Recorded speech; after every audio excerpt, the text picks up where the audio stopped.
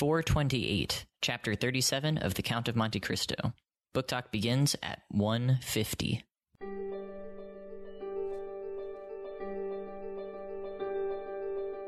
Welcome to Craftlit, the podcast for crafters who love books. My name is Heather Ordover, and I'm podcasting from where the Delaware River meets the Old York Road, New Hope, Pennsylvania. Episode 428, Pillow Talk. This episode of Craftlit is brought to you by its listeners. Many thanks and much gratefulness to all of the listeners who have gone over to patreon.com/Craftlit and pledged their support to the show. We couldn't do it without you. Thank you. Well, hello. I am speaking to you from a hotel in Dallas, Texas. It has been so long since I've had to do something like this because I haven't had a life for so long. But I'm here getting trained for a new gig, and I'm going to be here too long to record at home if I'm going to get this puppy out on time. So here we are in Dallas, and I'm trying to use a relatively decent mic and my iPhone. So we'll see how it goes. I hope it doesn't hurt your delicate sensibilities and ears. But everything has been great. Podcasting conference was great. We found a lot of people who both are happy to learn about and very much in need of the factoids behind cognitive anchoring, as well as just people who are interested in Craftlit. So, it's always good to find more of our people. Well, this week, because I am on the road, there is no official Crafty Chat, although Erica was planning to. Of course, I'm recording Monday, so I don't know, but Erica was planning to hop on a chat with everybody, so I hope that worked out. I will be in a training and then in the air on an airplane. So there is no Crafty Chat for this week, but we have a really great chapter, and we also have not a lot of information that needs to be transmitted to you. This is one of the kind of adventure chapters. So we will talk about more of it after we listen. In fact, the most important thing for you to know is not something new. It's just to remember that at the very end of chapter 36, the carnival scene, Albert has gone off with his lady love, and poor Franz has been literally left in the dark. Everybody extinguishes their candles, and Franz is left behind. And that's the cliffhanger that Dumas left us with. We pick up immediately following that. Franz still in the dark. But the light of understanding dawns on all of us before the end of today's chapter. So let's not waste any time. Let's get to chapter 37, The Catacombs of San Sebastian. Chapter 37, The Catacombs of San Sebastian. In his whole life, perhaps, Franz had never before experienced so sudden an impression, so rapid a transition from gaiety to sadness, as in this moment. It seemed as though Rome, under the magic breath of some demon of the night, had suddenly changed into a vast tomb. By a chance which added yet more to the intensity of the darkness, the moon, which was on the wane, did not rise until 11 o'clock, and the streets which the young man traversed were plunged in the deepest obscurity. The distance was short, and at the end of 10 minutes his carriage, or rather the Count's, stopped before the Hôtel de Londres. Dinner was waiting, but as Albert had told him that he should not return so soon, Franz sat down without him. Signor Pastrini, who had been accustomed to see them dine together, inquired into the cause of his absence, but Franz merely replied that Albert had received on the previous evening an invitation which he had accepted. The sudden extinction of the moccoletti, the darkness which had replaced the light, and the silence which had succeeded the turmoil, had left in Franz's mind a certain depression, which was not free from uneasiness. He therefore dined very silently, in spite of the officious attention of his host, who presented himself 2 or 3 times to inquire if he wanted anything.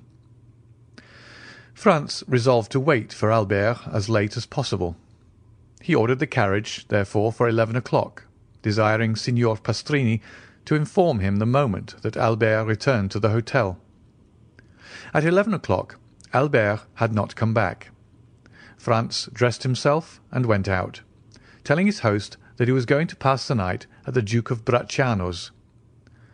The house of the Duke of Bracciano is one of the most delightful in Rome. The Duchess, one of the last heiresses of the Colonnas, does its honours with the most consummate grace, and thus their fête have a European celebrity. Franz and Albert had brought to Rome letters of introduction to them, and their first question on his arrival was to inquire the whereabouts of his travelling companion. Franz replied that he had left him at the moment they were all about to extinguish the Moccoli, and that he had lost sight of him in the Via Macello. "Then he has not returned," said the Duke. "I waited for him until this hour," replied Franz. "And do you know whither he went?" "No, not precisely. However, I think it was something very like a rendezvous." "Diavolo!" said the Duke. "This is a bad day, or rather a bad night, to be out late, is it not, Countess?" These words were addressed to the Countess G., who had just arrived and was leaning on the arm of Signor Torlonia, the Duke's brother. "I think, on the contrary, that it is a charming night," replied the Countess. "And those who are here will complain of but one thing, its too rapid flight." "I am not speaking," said the Duke with a smile, "of the persons who are here. The men run no other danger than that of falling in love with you, and the women of falling ill of jealousy at seeing you so lovely. I meant persons who are out in the streets of Rome." "Ah," asked the Countess, "who is out in the streets of Rome at this hour, unless it be to go to a ball?" "Our friend Albert de Morcerf, Countess, whom I left in pursuit of his unknown about 7 o'clock this evening," said Franz, "and whom I have not seen since." "And don't you know where he is?" "Not at all." "Is he armed?" "He is in masquerade." "You should not have allowed him to go," said the Duke to Franz. "You, who know Rome better than he does." "You might as well have tried to stop number 3 of the Barberi, who gained the prize in the race to-day," replied Franz. "And then, moreover, what could happen to him?" "Who can tell? The night is gloomy, and the Tiber is very near the Via Macello." Franz felt a sudden shudder run through his veins at observing that the feeling of the Duke and the Countess was so much in unison with his own personal disquietude. "I informed them at the hotel that I had the honour of passing the night here, Duke," said Franz, "and desired them to come and inform me of his return." "Ah," replied the Duke, "here, I think, is one of my servants who is seeking you." The Duke was not mistaken. When he saw Franz, the servant came up to him. "Your Excellency," he said, "the master of the Hôtel de Londres has sent to let you know that a man is waiting for you with a letter from the Viscount of Morcerf." "A letter from the Viscount?" exclaimed Franz. "Yes." "And who is the man?" "I do not know." "Why did he not bring it to me here?" "The messenger did not say." "And where is the messenger?" "He went away directly he saw me enter the ballroom to find you." "Oh," said the Countess to Franz, "go with all speed. Poor young man! Perhaps some accident has happened to him." "I will hasten," replied Franz. "Shall we see you again to give us any information?" inquired the Countess. "Yes, if it is not any serious affair. Otherwise I cannot answer as to what I may do myself." "Be prudent in any event," said the Countess. "Oh, pray be assured of that." Franz took his hat and went away in haste. He had sent away his carriage with orders for it to fetch him at 2 o'clock. Fortunately, the Palazzo Bracciano, which is on one side in the Corso, and on the other in the Square of the Holy Apostles, is hardly 10 minutes' walk from the Hôtel de Londres. As he came near the hotel, Franz saw a man in the middle of the street. He had no doubt that it was the messenger from Albert. The man was wrapped up in a large cloak. He went up to him, but to his extreme astonishment, the stranger first addressed him. "What wants your Excellency of me?" inquired the man, retreating a step or two as if to keep on his guard. "Are not you the person who brought me a letter?" inquired Franz. "From the Viscount of Morcerf? Your Excellency lodges at Pastrini's hotel." "I do." "Your Excellency is the travelling companion of the Viscount." "I am." "Your Excellency's name?" "Is the Baron Franz d'Épinay." "Then it is to your Excellency that this letter is addressed." "Is there any answer?" inquired Franz, taking the letter from him. "Yes, your friend at least hopes so." "Come upstairs with me, and I will give it to you." "I prefer waiting here," said the messenger with a smile. "And why?" "Your Excellency will know when you have read the letter." "Shall I find you here, then?" "Certainly." Franz entered the hotel. On the staircase he met Signor Pastrini. "Well?" said the landlord. "Well, what?" responded Franz. "You have seen the man who desired to speak with you from your friend?" he asked of Franz. "Yes, I have seen him," he replied, "and he has handed this letter to me. Light the candles in my apartment, if you please." The innkeeper gave orders to a servant to go before Franz with a light. The young man had found Signor Pastrini looking very much alarmed, and this had only made him the more anxious to read Albert's letter, and so he went instantly towards the waxlight and unfolded it. It was written and signed by Albert. Franz read it twice before he could comprehend what it contained. It was thus worded: "My dear fellow, the moment you have received this, have the kindness to take the letter of credit from my pocket-book, which you will find in the square drawer of the secretary. Add your own to it, if it be not sufficient. Run to Torionia, draw from him instantly 4,000 piastres, and give them to the bearer. It is urgent that I should have this money without delay. I do not say more. Rely on you as you may rely on me. Your friend, Albert de Morcerf. P.S.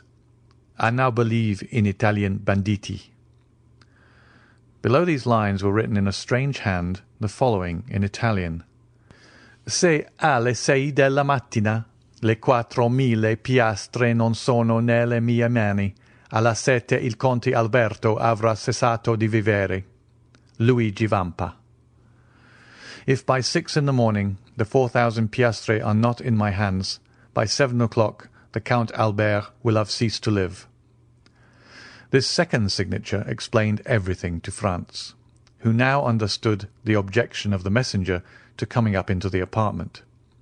The street was safer for him. Albert, then, had fallen into the hands of the famous bandit chief, in whose existence he had for so long a time refused to believe. There was no time to lose. He hastened to open the secretary and found the pocket-book in the drawer, and in it the letter of credit. There were in all 6,000 piastre, but of these 6,000 Albert had already expended 3,000. As to Franz, he had no letter of credit, as he lived at Florence, and had only come to Rome to pass 7 or 8 days. He had brought but 100 louis, and of these he had not more than 50 left. Thus 700 or 800 piastre were wanting to them both to make up the sum that Albert required. True, he might in such a case rely on the kindness of Signor Torlonia. He was therefore about to return to the Palazzo Bracciano without loss of time, when suddenly a luminous idea crossed his mind. He remembered the Count of Monte Cristo. Franz was about to ring for Signor Pastrini, when that worthy presented himself. "My dear sir," he said hastily, "do you know if the Count is within?" "Yes, your Excellency. He has this moment returned." "Is he in bed?" "I should say no." "Then ring at his door, if you please, and request him to be so kind as to give me an audience." Signor Pastrini did as he was desired, and returning 5 minutes after, he said, "The Count awaits your Excellency." Franz went along the corridor, and a servant introduced him to the Count. He was in a small room which Franz had not yet seen, and which was surrounded with divans. The Count came toward him. "Well, what good wind blows you hither at this hour?" And he, "Have you come to sup with me? It would be very kind of you." "No, I have come to speak to you of a very serious matter." "A serious matter," said the Count, looking at Franz with the earnestness usual to him. "And what may it be?" "Are we alone?" "Yes," replied the Count, going to the door and returning. Franz gave him Albert's letter. "Read that," he said. The Count read it. "Well, well," said he. "Did you see the postscript?" "I did indeed. Se alle 6 della mattina le 4.000 piastre non sono nelle miei mani, alla 7 il conte Alberto avrà cessato di vivere. Luigi Vampa." "What think you of that?" inquired Franz. "Have you the money he demands?" "Yes, all but 800 piastres." The Count went to his secretary, opened it, and pulling out a drawer filled with gold, said to Franz, "I hope you will not offend me by applying to any one but myself." "You see, on the contrary, I come to you first and instantly," replied Franz. "And I thank you. Have what you will." And he made a sign to Franz to take what he pleased. "Is it absolutely necessary, then, to send the money to Luigi Vampa?" asked the young man, looking fixedly in his turn at the Count. "Judge for yourself," replied he.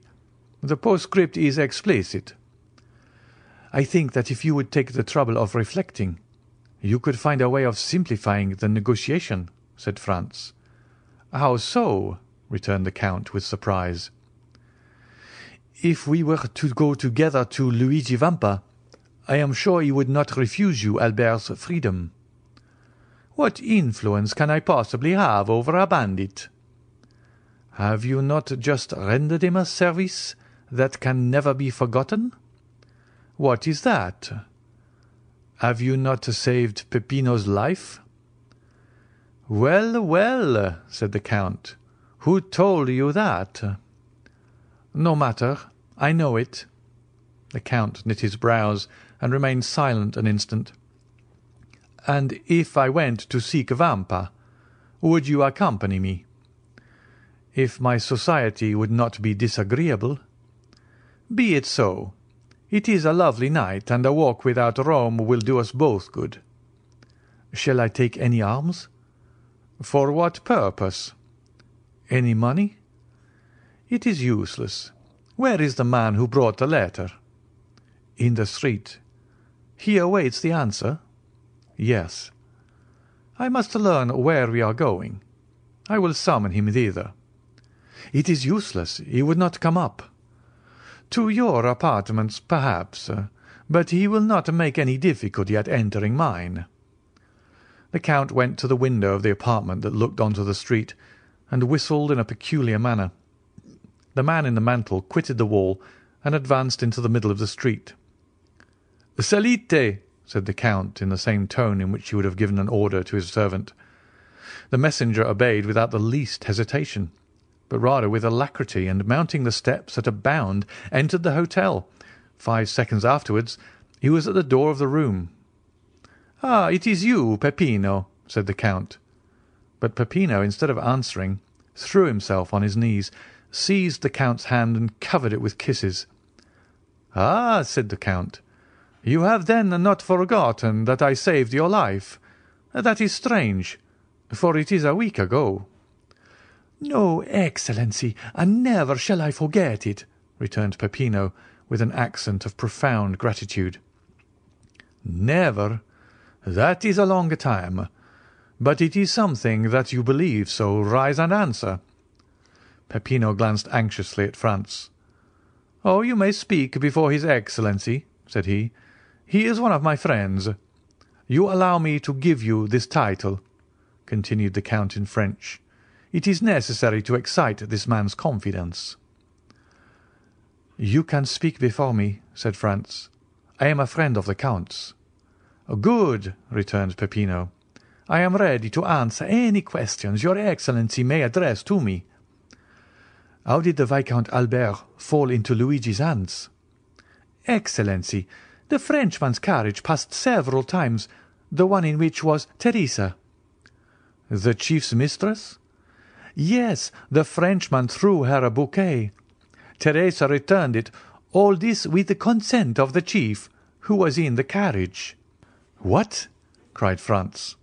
"Was Luigi Vampa in the carriage with the Roman peasants?" "It was he who drove it disguised as the coachman," replied Peppino.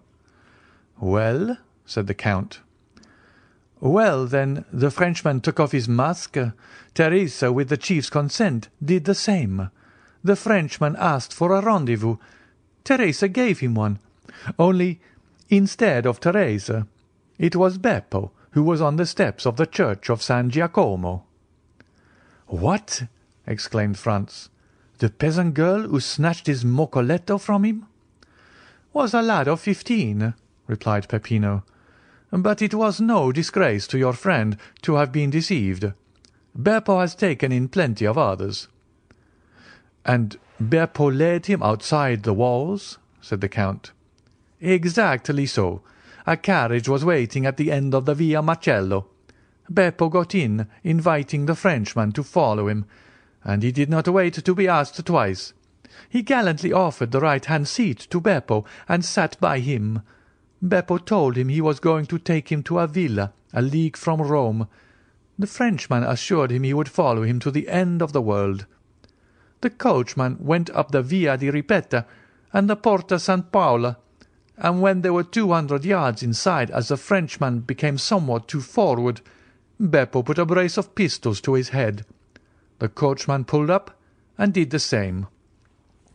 At the same time, 4 of the band, who were concealed on the banks of the Almo, surrounded the carriage. The Frenchman made some resistance and nearly strangled Beppo, but he could not resist 5 armed men, and was forced to yield. They made him get out, walk along the banks of the river, and then brought him to Teresa and Luigi, who were waiting for him in the catacombs of San Sebastian." "Well," said the Count, turning towards Franz, "it seems to me that this is a very likely story. What do you say to it?" "Why, that I should think it very amusing," replied Franz, "if it had happened to any one but poor Albert." "And in truth, if you had not found me here," said the Count, "it might have proved a gallant adventure which would have cost your friend dear. But now, be assured, his alarm will be the only serious consequence." "And shall we go and find him?" inquired Franz. "Oh, decidedly, sir. He is in a very picturesque place. Do you know the catacombs of San Sebastian?" "I was never in them, but I have often resolved to visit them." "Well, here is an opportunity made to your hand, and it would be difficult to contrive a better. Have you a carriage?" "No." "That is of no consequence. I always have one ready, day and night." "Always ready?" "Yes, I am a very capricious being, and I should tell you that sometimes when I arise, or after my dinner, or in the middle of the night, I resolve on starting for some particular point, and away I go." The Count rang, and a footman appeared. "Order out the carriage," he said, "and remove the pistols which are in the holsters. You need not awaken the coachman. Ali will drive." In a very short time the noise of the wheels was heard, and the carriage stopped at the door. The Count took out his watch. 12:30, he said. "We might start at 5 o'clock and be in time, but the delay may cause your friend to pass an uneasy night, and therefore we had better go with all speed to extricate him from the hands of the infidels. Are you still resolved to accompany me?" "More determined than ever." "Well, then, come along." Franz and the Count went downstairs, accompanied by Peppino. At the door they found the carriage. Ali was on the box, in whom Franz recognised the dumb slave of the grotto of Monte Cristo. Franz and the Count got into the carriage. Peppino placed himself beside Ali, and they set off at a rapid pace. Ali had received his instructions and went down the Corso, crossed the Campo Vaccino, went up the Strada San Gregorio, and reached the gates of San Sebastian. Then the porter raised some difficulties.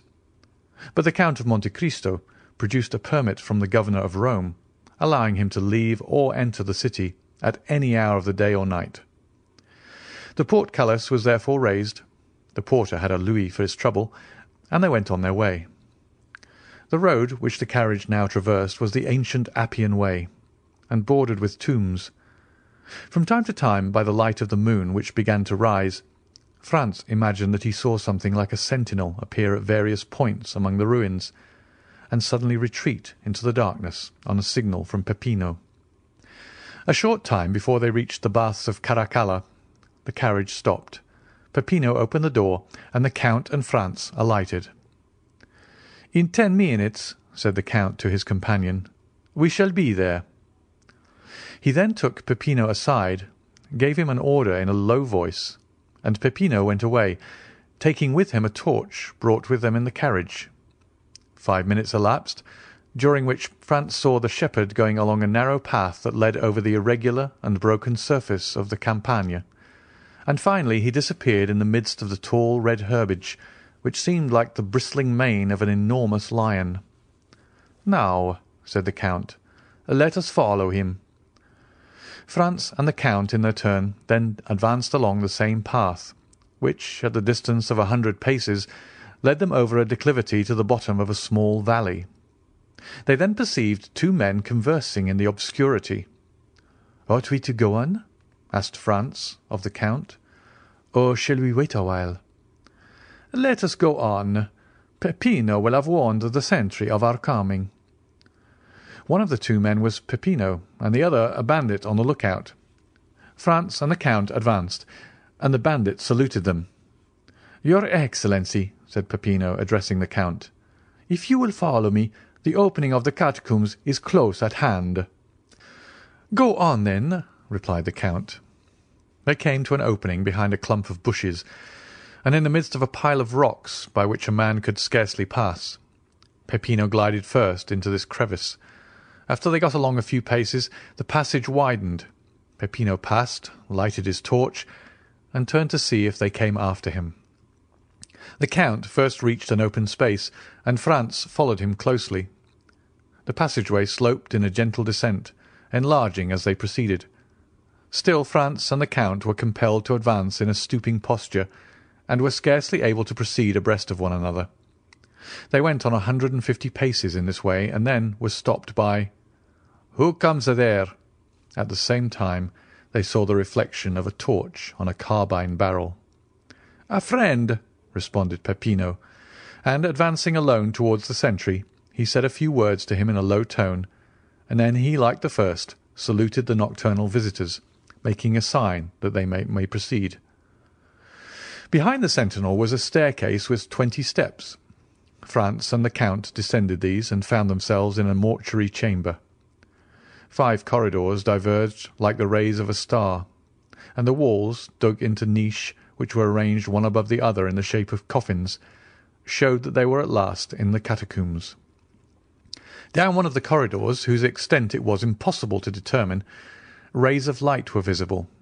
The Count laid his hand on Franz's shoulder.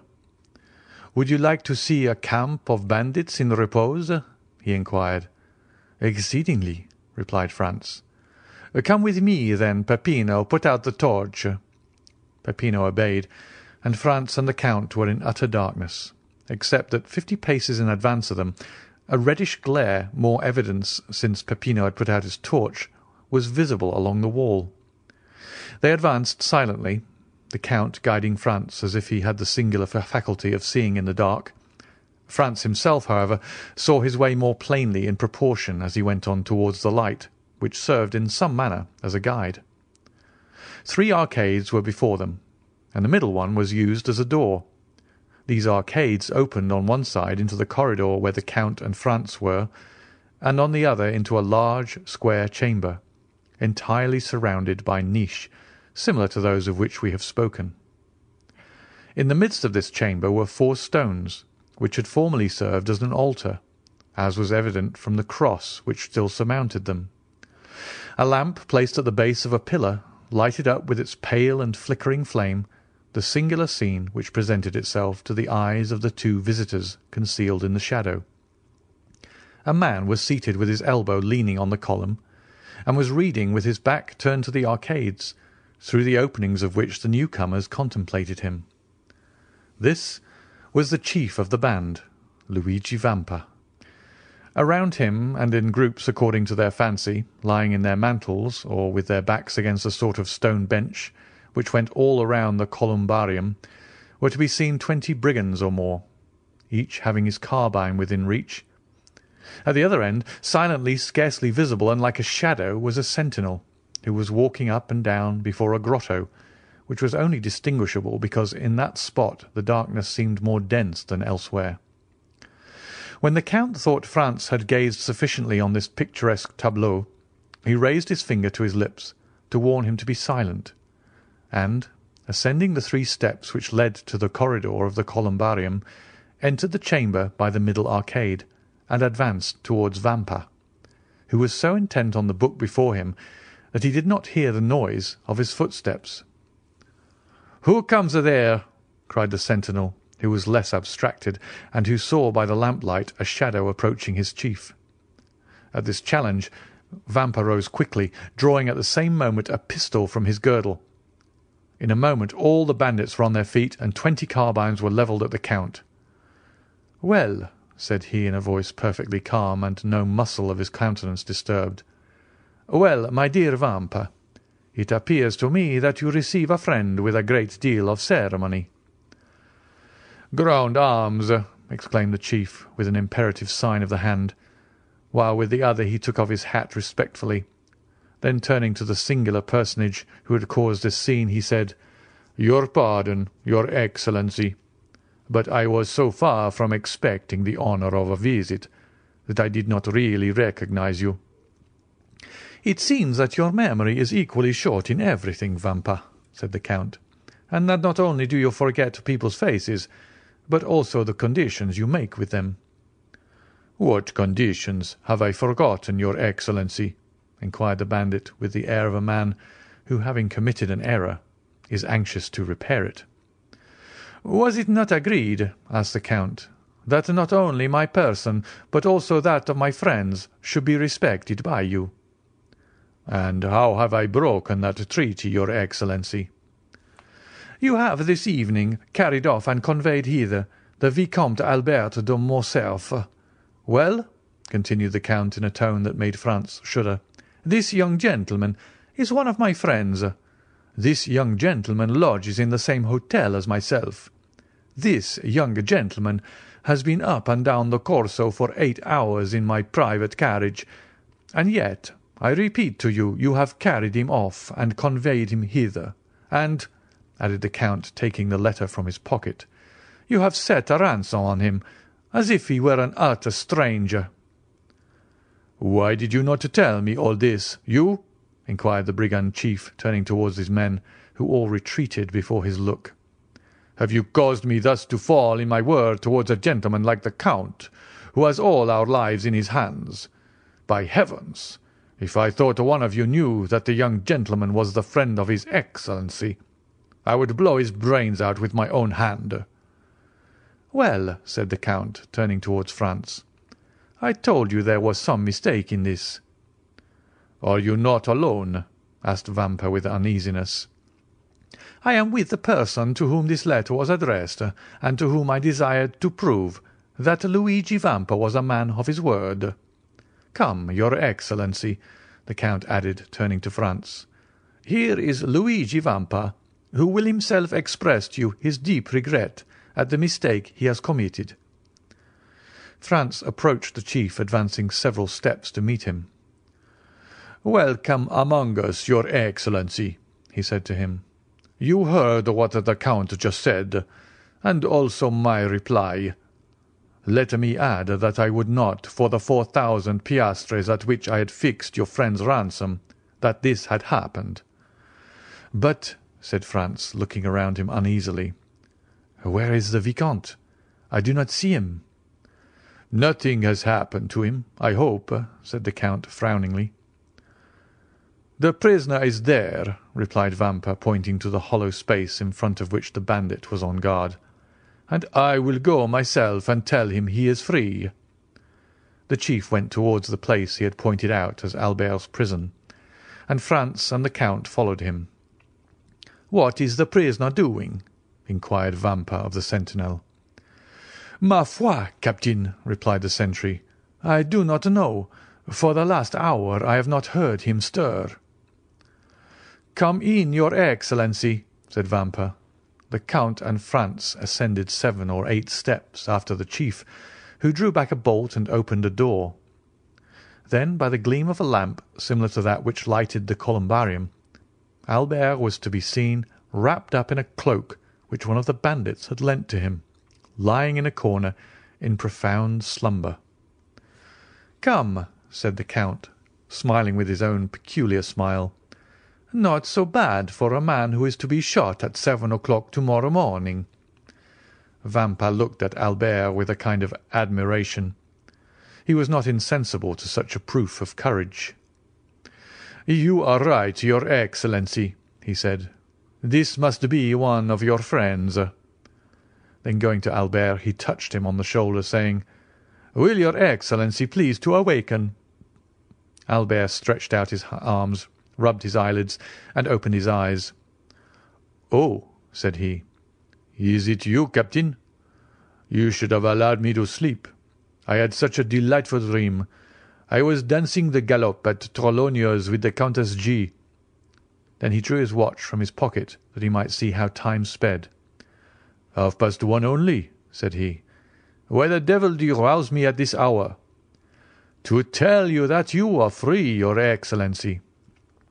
"My dear fellow," said Albert with perfect ease of mind, "remember for the future Napoleon's maxim, 'Never awaken me but for bad news.' If you had let me sleep on, I should have finished my gallop, and have been grateful to you all my life. So then, they have paid my ransom?" "No, your Excellency." "Well then, am I free? A person to whom I can refuse nothing has come to demand you." "Come hither." "Yes, hither." "Really? Then that person is a most amiable person." Albert looked around and perceived Franz. "What?" said he. "Is it you, my dear Franz, whose devotion and friendship are thus displayed?" "No, not I," replied Franz, "but our neighbour, the Count of Monte Cristo." "Oh, my dear Count," said Albert gaily, arranging his cravat and wristbands, "you are really most kind, and I hope you will consider me as under eternal obligations to you, in the first place for the carriage, and in the next for this visit." And he put out his hand to the Count, who shuddered as he gave his own, but who nevertheless did give it. The bandit gazed on this scene with amazement. He was evidently accustomed to see his prisoners tremble before him, and yet here was one whose gay temperament was not that for a moment altered. As for Franz, he was enchanted at the way in which Albert had sustained the national honour in the presence of the bandit. "My dear Albert," he said, "if you will make haste, we shall yet have time to finish the night at Torlonia's. You may conclude your interrupted gallop, so that you will owe no ill will to Signor Luigi, who has indeed, throughout this whole affair, acted like a gentleman." "You are decidedly right, and we may reach the palazzo by 2 o'clock, Signor Luigi," continued Albert. "Is there any formality to fulfil before I take leave of your Excellency?" "None, sir," replied the bandit. "You are as free as air." "Well, then, a happy and merry life to you. Come, gentlemen, come." And Albert, followed by Franz and the Count, descended the staircase, crossed the square chamber, where stood all the bandits, hat in hand. "Peppino," said the brigand chief, "give me the torch." "What are you going to do?" inquired the Count. "I will show you the way back myself," said the captain. "That is the least honour that I can render to your Excellency." And taking the lighted torch from the hands of the herdsman, he preceded his guests, not as a servant who performs an act of civility, but like a king who precedes ambassadors. On reaching the door he bowed. "And now, your Excellency," added he, "allow me to repeat my apologies, and I hope you will not entertain any resentment at what has occurred." "No, my dear Vampa," replied the Count. "Besides, you compensate for your mistakes in so gentlemanly a way that one almost feels obliged to you for having committed them. Gentlemen," added the chief, turning towards the young men, "perhaps the offer may not appear very tempting to you, but if you should ever feel inclined to pay me a second visit wherever I may be, you shall be welcome." Franz and Albert bowed. The Count went out first, then Albert. Franz paused for a moment. "Has your Excellency anything to ask me?" said Vampa with a smile. "Yes, I have," replied Franz. "I am curious to know what work you were perusing with so much attention as we entered." "César's Commentaries," said the bandit. "It is my favourite work." "Well, are you coming?" asked Albert. "Yes," replied Franz. "Here I am." And he, in his turn, left the caves. They advanced to the plain. Your pardon," said Albert, turning around. "Will you allow me, Captain?" And he lighted his cigar at Vampa's torch. "Now, my dear Count," he said, "let us on with all the speed we may. I am enormously anxious to finish my night at the Duke of Bracciano's." They found the carriage where they had left it. The Count said a word in Arabic to Ali, and the horses went on at great speed. It was just 2 o'clock by Albert's watch when the two friends entered into the dancing-room. Their return was quite an event, but as they entered together, all uneasiness on Albert's account ceased instantly.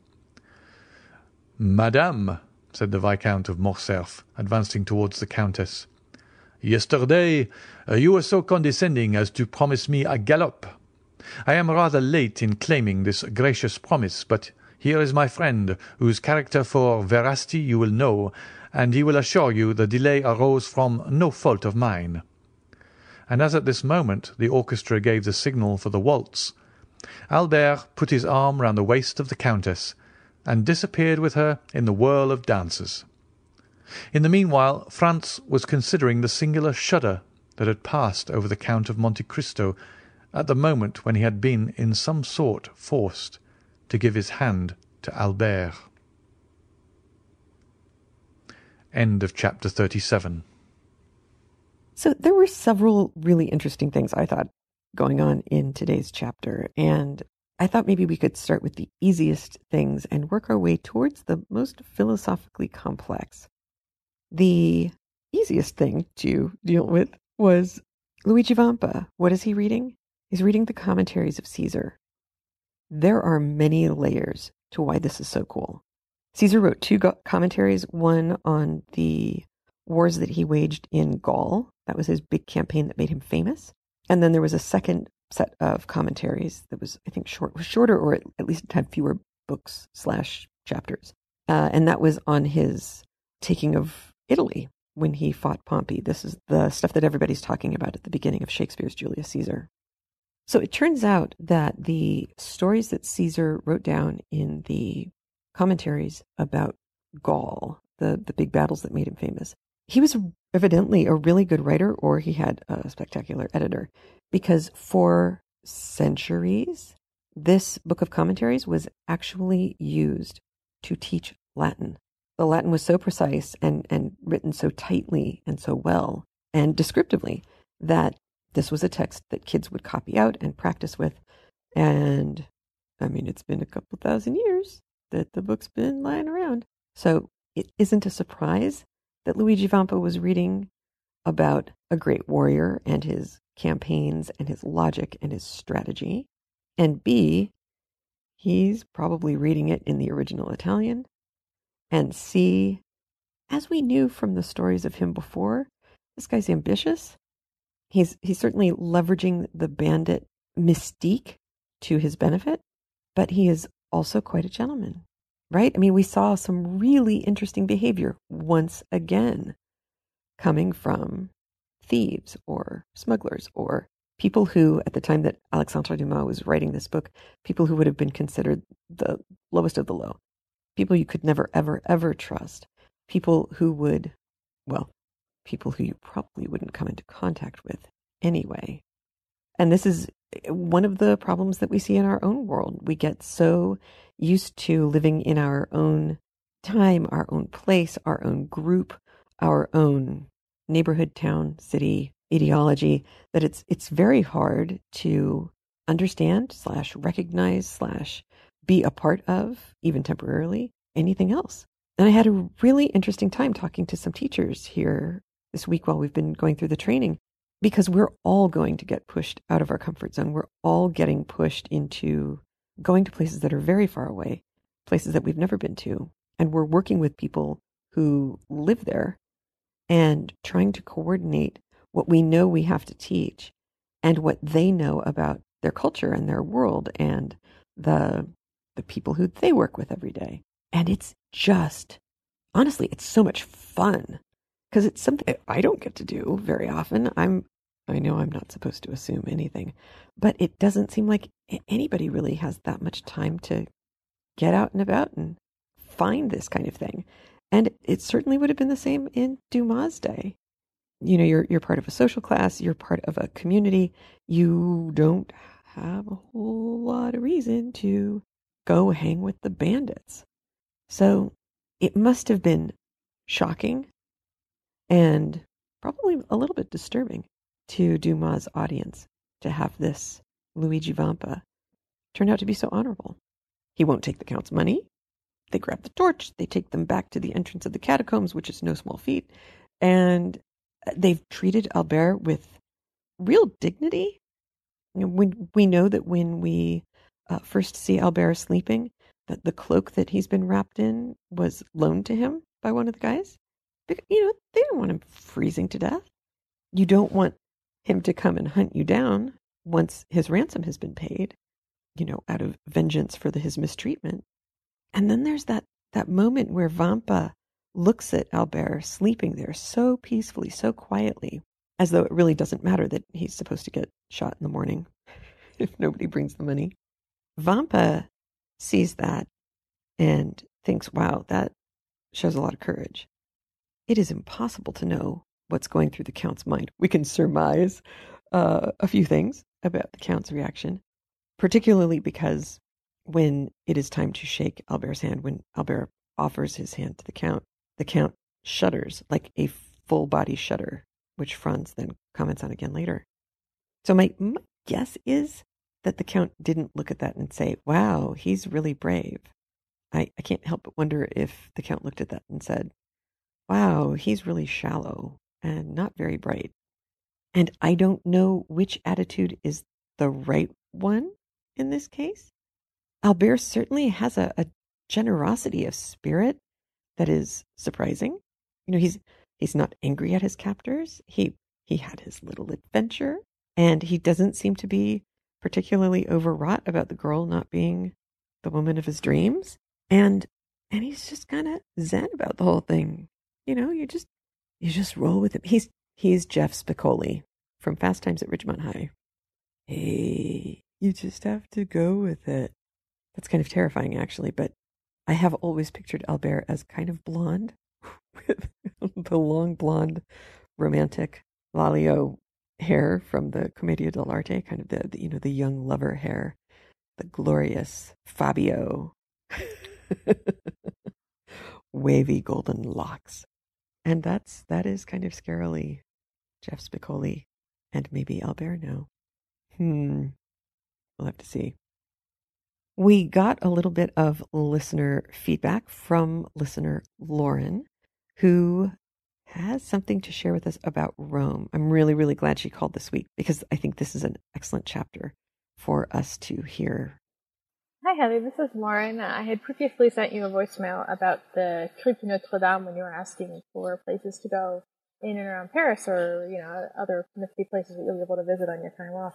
But I wanted to comment today because you were talking about how the book is like a travelogue at this point when it's describing Rome, and I always wanted to say how very much I felt like that, particularly in the last chapter, but in this one as well. I've been to Rome twice. I was there in 2006 and then again in 2007, first with my family and then for my honeymoon because my husband is a huge church history nerd. And in the chapter from the last time, I think I have been to every single place that was mentioned. I've been to the Spanish Steps, I've been to Casa del Popolo, I've been to Santa Maria del Popolo, I've been outside of that gate, like when they were describing going out and then coming in through a gate and approaching the Colosseum from the other direction so that you're not passing the forums. Like, I know, roughly the direction they would be coming from. The roads have changed a little bit.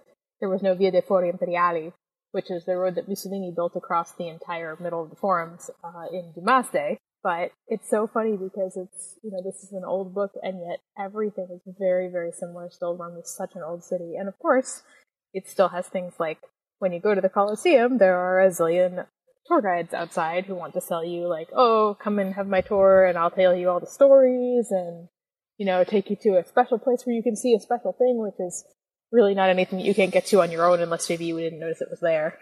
So, we paid for it the first time, and then my husband and I didn't, because I said, I don't think they really showed us anything that was extra. And I can tell you all the stories because I heard it last time. And the other thing, though, that I wanted to mention was that they mentioned Castel Sant'Angelo, and they mentioned, and at another time, I think they said the Papal Fortress, and I don't think they really made it clear that those were the same thing.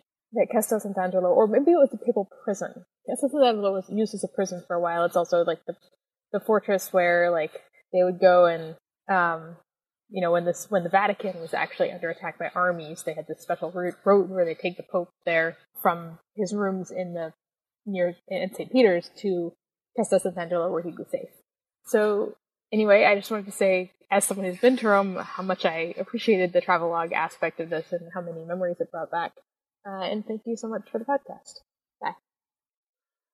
All right, so the Catacombs of Saint Sebastian. Saint Sebastian was first introduced to me in the museum of his catacombs by a sign that said the perforated saint and martyr, which was one of those moments where, as a early 20-something-year-old, I came really close to bursting into laughter, even though I knew it was probably really inappropriate. The reason Saint Sebastian was called the perforated Saint Sebastian is because he was a Christian martyr in the pre-Diocletian era. Sebastian had been part of the Praetorian Guard, and he actually was doing really, really well. He was also hiding his Christianity, and then at some point it was figured out, and Diocletian got really ticked off and said, go and tie him to a post, and brought in all of these archers from Mauritania to fire on him. And so when you see in Christian iconographic art from the beginning of Christian iconographic art all the way up until the late Renaissance, and probably after that, but I'm just talking about the ones where I've seen this as a presentation, there is often a saint. He is full of arrows. The poor man is just looking kind of like a sea urchin. And that's how you know it's Saint Sebastian. We've talked about it before on the podcast, that there are certain things that you will see that belong to, and I'm putting air quotes around that, belong to certain saints and martyrs. And so you're able to tell who they are when you're looking at the artwork. He was supposed to be a really important saint during the plague years. It was one of those things that if you pray for him to intercede for you, you might survive the plague, which, anything to help you survive the plague, I think, was a good thing. So Saint Sebastian, very, very early saint, very, very real man. There's a whole other half of the story about what happened to him after he was perforated. And I found conflicting reports on the veracity of that and all sorts of stuff. But it doesn't matter much, because the important part is the word catacomb, which now is tied to Christian burial grounds. And I don't know about you, but the image that it evokes is very much the Cask of Amontillado, kind of the dark, dank, kind of dripping underground hive of tunnels where people were buried, because that's the image that I have of Cask of Amontillado. So you can imagine my surprise when I went to the Catacombs of San Sebastian and was met with definitely tunnels, sure, and they were very much underground, mostly And there were, in fact, these kind of rectangular holes in the sides of the wall. And sometimes there were like little cul-de-sacs that you could go into where there were other rectangular holes in the wall. These were like shelves that people were buried in. And that was just the way it was done. And obviously, if you go on a tour, you are not going to find bodies there anymore. They aren't mummified. There were, I think they had a couple of like pseudo bodies just so you would get the idea. And they're small. The rectangles are small, and that kind of surprised me too. I'm always shocked to see how much taller we are now than we used to be human-wise. So you have the rectangular holes in the wall. You also had some square holes in the wall, which were for urns. And some of these rooms, eventually, you go through just kind of the cavey parts, and they've strung lights up. It's not like you have to use a torch to go in there anymore. You eventually get to some rooms that are still in really, really good shape. That's because the catacombs are not wet at all. Some of them had plastered ceilings with the kind of fiddly bits that you might see in a Victorian era or even earlier house, like where you get the medallions around a chandelier where it connects to the ceiling, or plaster versions of those tin ceilings that you might see in New York City or Chicago in buildings from the 1920s. Same idea. And then the next thing that shocked me when we were going through the catacombs back in, this would be 1993, was that it was, for me, the first time I had experienced and then the next people come along and build on top thing. Like when the archaeologists started to say, hey, we think we found Troy 9 levels down in this one part of, what is it, Turkey, where they found Troy. This is kind of the same thing. And I started to talk about the word catacomb being odd. It's because the word catacomb comes from Greek, kata, and kimbe. Kata, kimbe, catacombus is what it gets to in Italian or in Latin. And it means literally close to the cavity. And it's obviously not a cavity in your mouth. It's because this was a silica mine. It's not exactly silica. It's a longer explanation, but this particular kind of silica-like substance, when mixed with water and a couple of other things, becomes kind of like concrete. So obviously very useful if you are living in Rome in the 200s, the 300s. But because it had been a mine for so long, and it still is visible from the road, kind of a depression in the field next to it, because it sunk in, because they mined a bunch of stuff. So there were tunnels that were already built there from the mining, which is very convenient. And then because St. Sebastian was so important, and because for a certain amount of time, they say that the remains of Saints Peter and Paul were kept there as well, it became kind of an important place. Plus, it's just outside the walls of Rome. It was on the Appian Way, so main drag to go pretty much anywhere else towards the east. And it's a place where you can hide. But that's not all, because even before the Christians got in on the action, this particular area, no longer a mine, but still extant, it was still tunnels, was a pagan cemetery. And so when I was talking about the layers, like for the city of Troy, you have the Christian layer, you have a pagan layer, and I think those overlapped a bit. And then the Basilica of San Sebastian was built. So that's a whole new layer that's put on top of the other layers. And it's actually got a very purposeful name. It's San Sebastiano Fuori, which is outside, and La Mura, outside the walls. Right? I know. So the basilica was built originally in the first half of the 4th century. The basilica that's there right now was built in the 17th century, and that was actually commissioned by a cardinal, the cardinal of that area.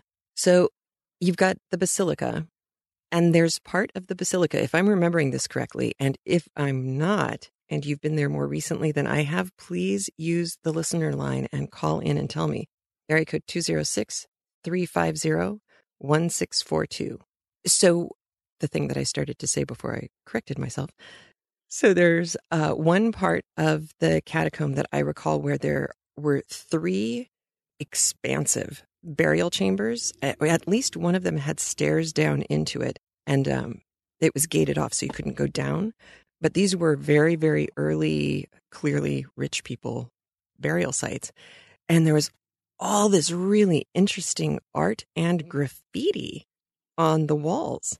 And some of it they've been able to translate because enough of it was left. And it was graffiti about Saints Peter and Paul.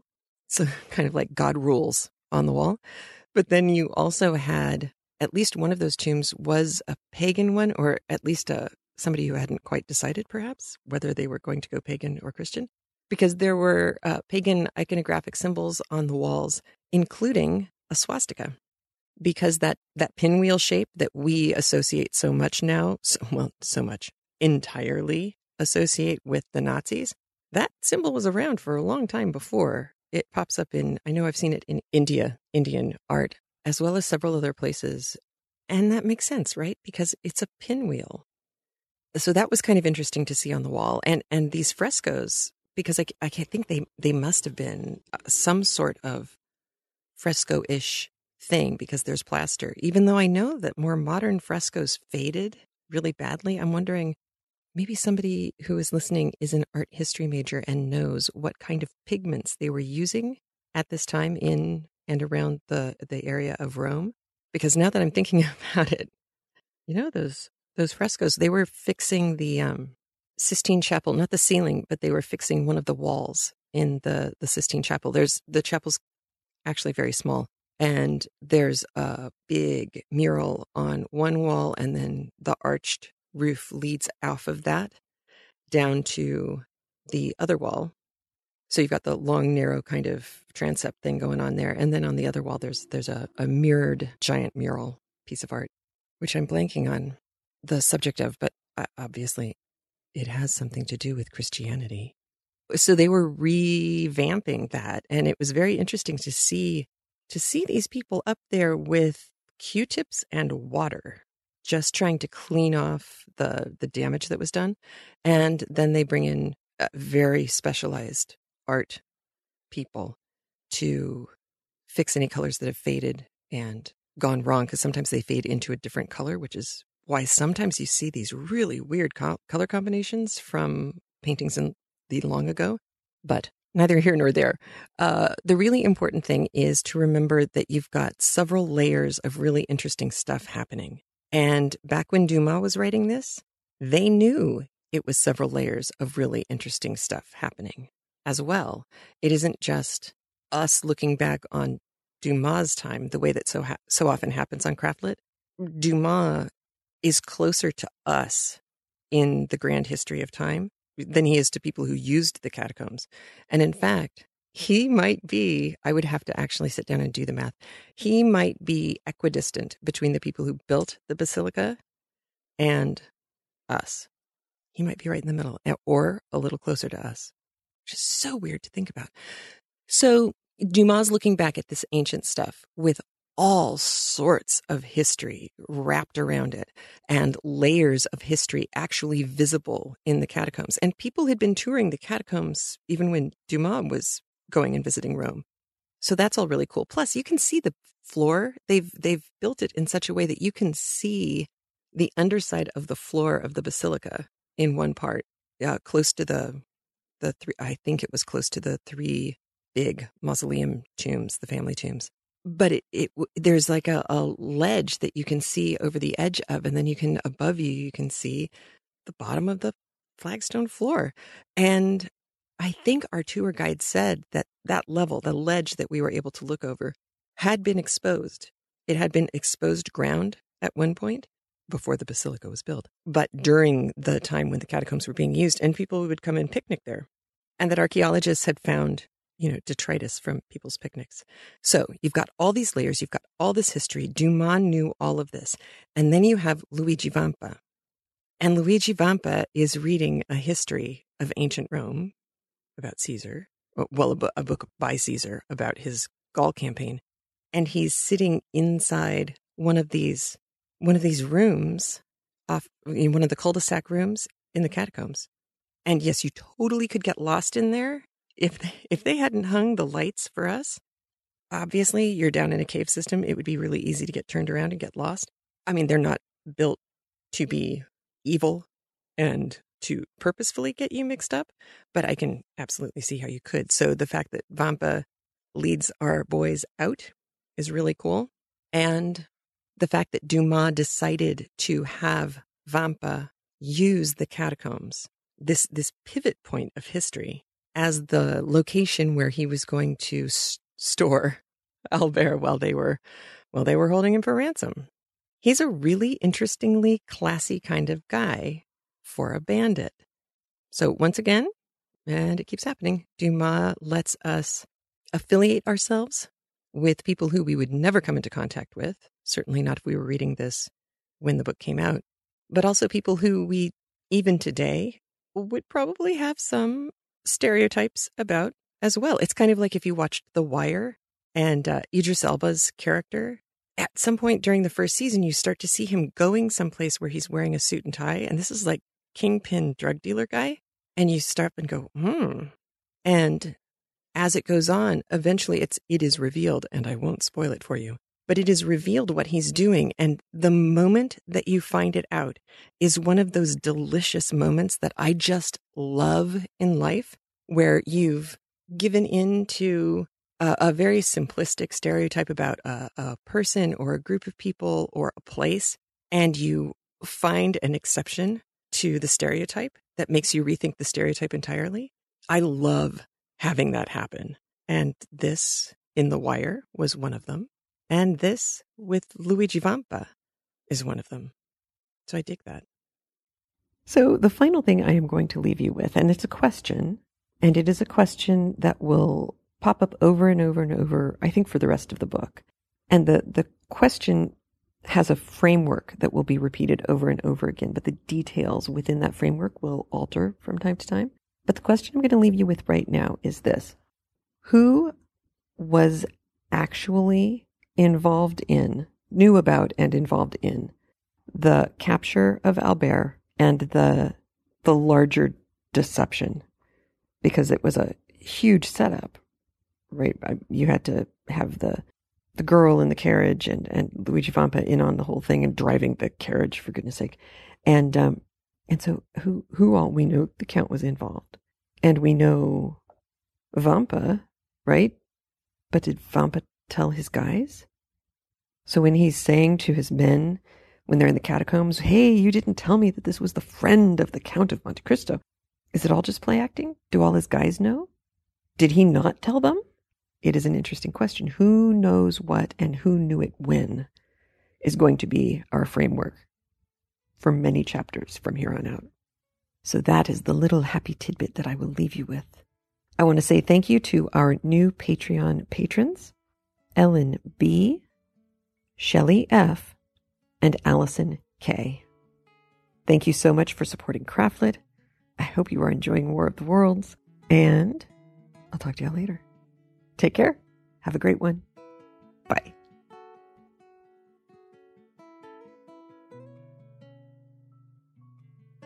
If you like getting free audiobooks with benefits every week, please consider supporting the show over at patreon.com/craftlit. There are rewards waiting for you beyond, the free podcast. You can also subscribe to our premium streaming audio by tapping the red lock when you are looking at the app or at the show notes at craftlit.libsyn.com/podcast. You can also sign up for a premium download subscription by following the links in the right-hand sidebar at craftlit.com. And if it's easier for you, you can always subscribe and review at iTunes and at Stitcher Radio. Like us on Facebook, support us at Patreon, and come with us on tour. For 9 years, Craftlit has been kept going by the support of you, the listener. And for that, I am truly grateful. And remember, if your hands are too busy to pick up a book, at least you can turn one on.